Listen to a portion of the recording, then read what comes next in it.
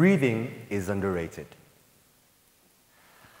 Take yourself back to the last time you devalued when somebody asked you to take a deep breath. In fact, why don't you start breathing deeply right now? I'm going to be doing it with you. When I was preparing this presentation, I was actually planning on writing about the benefits of breathing on memory function. And as I was going through the process of that, I realized that if I only talked about breathing for memory function, I would hugely be underrating breathing. I have 3 questions for you. Have you ever felt defeated by stress? Have you ever felt as though you crave for more clarity? Have you ever wished you knew the secret remedy to get an additional millisecond just to think? How much deeper would you breathe right now if I told you you are always one deep breath away from connecting to that solution? Breathe deeper right now.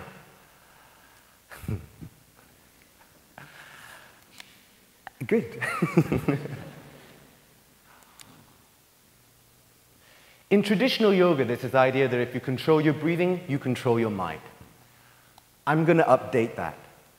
I'm going to say that if you control your breathing, you have much more of a conscious decision of what hormones begin to flow through your body. So as far as I'm concerned today, by controlling your breathing, you have an option of controlling how you feel. Is that worth taking a deep breath for? I'm a Forrest Yoga teacher. Forrest Yoga was developed by Anna Forrest, an innovative approach to a traditional practice. And she came up with a very innovative way of breathing, and I'd like to do that with you. I hope you guys can do this with me. The breathing technique goes in 2 parts. The first part is called Ujjayi breath. Ujjayi breath means victorious breath. And I love breathing in this way because it makes me feel really steady and keeps me really calm. I'm actually doing it right now. The first stage of this breathing, it requires a whispering sound in the back of the throat. Just watch and listen first.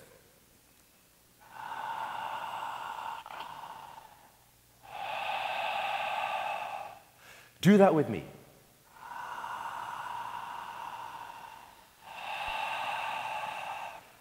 Okay, and usually as the case, we have a room of very quiet breathers. So this is what I would like you to do. I would like you to whisper TED, like this. TED. Do that. Do that a little louder. Great. Now keep that flowing feeling through the back of the throat as we continue breathing.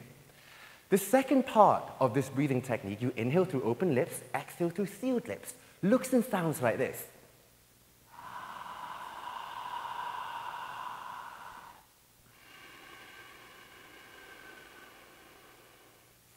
Do that with me.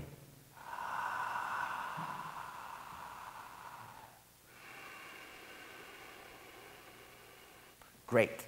The final stage, you inhale and exhale with sealed lips. It looks and sounds like this.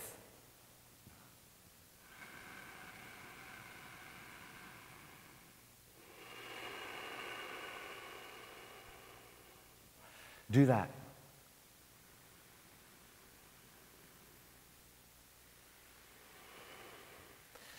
Keep that whispering sound moving through the back of your throat.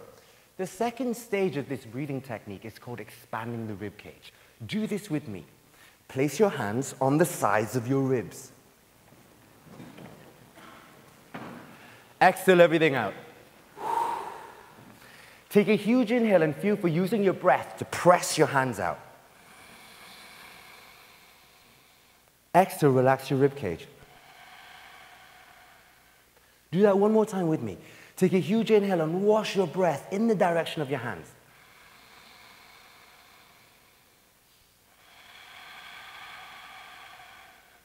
Keep breathing like that throughout the rest of the presentation. And what I'm very excited to share with you will be much easier to retain. I've been working with drug and alcohol rehabs and mental health organizations for the last 12 years. Often is the case when I'm teaching this breathing technique, a lot of our client groups, begin to feel slightly lightheaded. This could be because they're not used to breathing so deeply. Hence, they're not used to having as much oxygen flow up to the brain. Some of you guys have already stopped breathing. Good. Where did I get to with that? Oh, that's right. Okay. And for the rest of the population, and that's me included, the intensity junkies, by breathing in this deep way, we often start to feel really relaxed and maybe even sleepy. This is because the deep breathing is beginning to regulate your nervous system, which I'll talk about in a moment. In order to get the vitality that we all deserve out of each and every single deep breath, you need to have active feet. Put your feet on the floor. That was a lot of feet. Spread the balls of the feet. Then spread the toes, even if it's in your shoes. Keep your feet active and your breath super strong throughout the rest of what I'm about to share with you. That was some foot. A moment ago, you remember that I said in traditional yoga, if you control your breathing, you control your mind. Now I'm going to remember when I said that if you control your breathing, then you start to control your hormones. The endocrine system, one of its functions is to secrete hormones throughout various sites of the body. These hormones govern how we feel. And the hormones that get secreted depend on what's going on within our internal and external world. It's important to note that right now we live in an age where we are obsessed with changing how we feel. We invest a lot of time and money on cigarettes, coffee, alcohol, drugs, shopping, sex, food, gambling, in whatever destructive way we can come up with, just to change how we feel. How much deeper would you breathe if I told you right now that you were always one deep breath away of deciding how you're going to feel? Take a deep breath right now.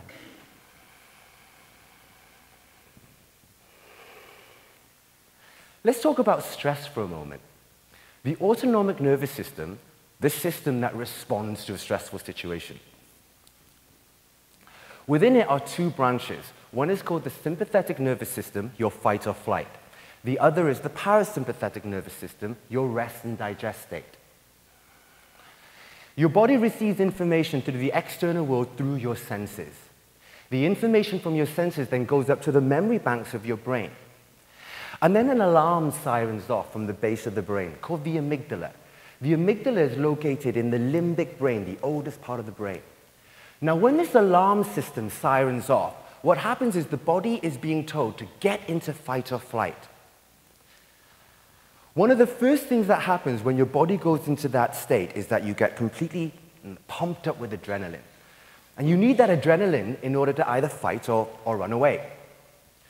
It's interesting to note that what adrenaline actually, one of the things that it does is it inflames your adipose tissue, your fatty tissue.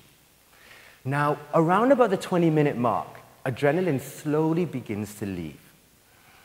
But its sister stress hormone, cortisol, stays. And where does it stay? In this fatty tissue. So if you have ever experienced the need to understand how to get over bloating, you need to start breathing deeply right now. Wow. I heard so many inhales. That was so cool. It's also interesting to note that our ancestors would have used this amygdala when they were under threat. Personally, I can't imagine that they were under that much threat on a regular basis. I don't know about you, but my amygdala sirens off several times a day when I get a text message, when I get a social media update, when I get an email that annoys me. We are overusing this stress response. So what can we do to limit the amount of stress hormones that continue to pump around in our body? Here's another Forrest Yoga technique I'd like to share with you. Place your hands on an area of the body where you experience pain or discomfort. Do that right now. Or place your hands on an area of the body that is least loved. Right. Okay. You guys are laughing because I don't love you? Okay. Exhale everything out. Take a huge inhale into your area. Exhale very slowly.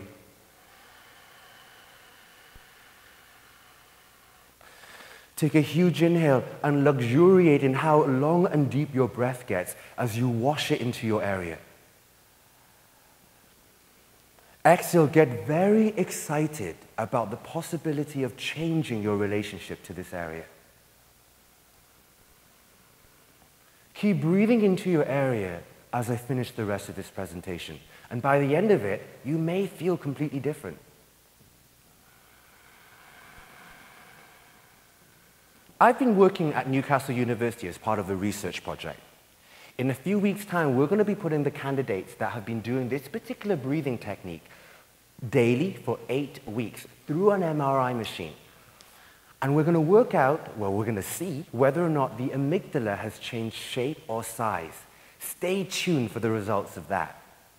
Alongside that, I've been working with the University of Cape Town, Laurie Roche, who happens to be one of the world-leading experts in the autonomic nervous system and heart rate variability. Heart rate variability, okay, this is a good one, is a great marker for autonomic nervous system balance. It is a great indicator to let us know that the parasympathetic nervous system, your rest and digest state, is stimulating the heart.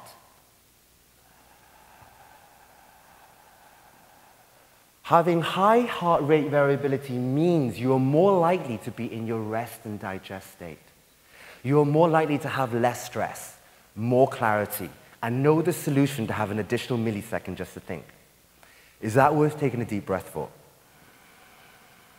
He's been acting as an advisor to this group here, who are Northumbria University's Complexity and Enterprise Research Team. And I've been working with these guys as a breathing specialist.